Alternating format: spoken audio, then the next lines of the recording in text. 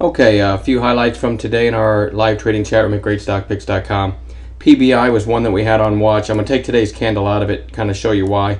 Whenever you have something that's down a few days in a row, and then on the fourth day there, you've got a bigger candle on bigger volume, that's possible capitulation to the downside. So we had this on bounce watch, and I went ahead and called it.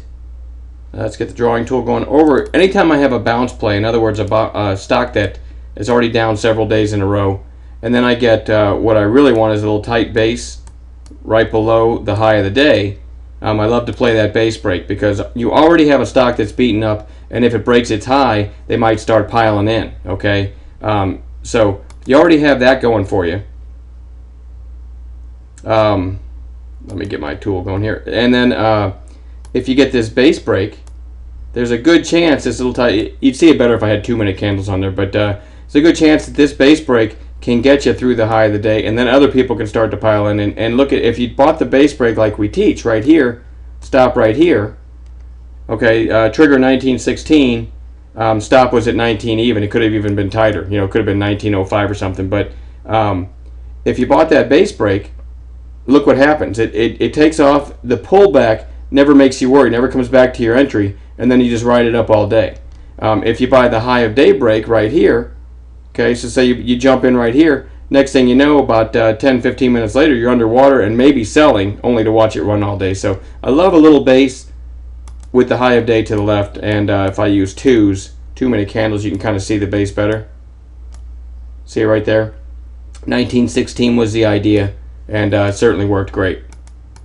So, you know, there's a kind of a trick. I don't want to say a trick, but there's a method we use often in our chat room when we've got something down several days in a row. I always hope that it gives me a nice little tight base with the high of day to, you know, near the high of the day but below it, rather than having to take a high of day break.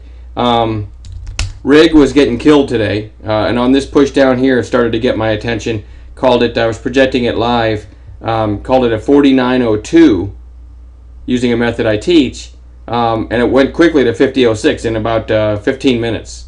So a nice trade there, and again, we always sell into a spike. You can see if you held it all day, you ended up underwater, but who's going to turn her back on a quick dollar move in 15 minutes?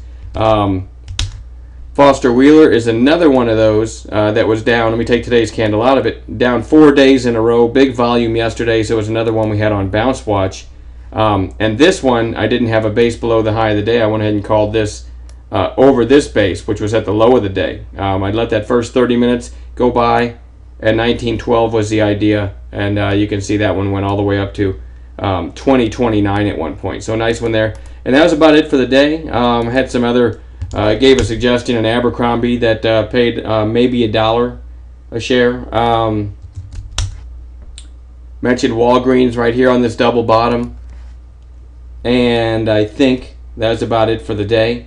I guess I could have called more because the market was so strong, but you had the gap up, the pullback, and again, if you sit on your hands for the first 30 minutes, I think generally you'll find some nice setups for them. SPY, what I said in the chat room today was it's possible. You know, you had this huge move on the SPY when it broke down out of this range.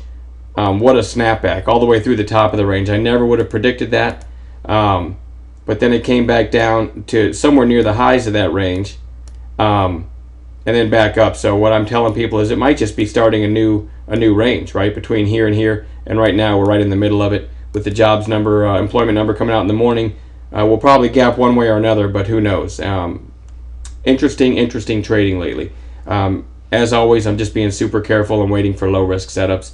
And if you're patient in this market, I think you'll be happy. To me, it requires a lot of patience. I'm not a guy that's lucky enough to just jump in something in the first 5 minutes and get away with it. So I've got to let things set up, and that's what I teach. It's been serving us pretty well. All right, I'm not going to babble anymore. We'll talk to you later. Have a good night.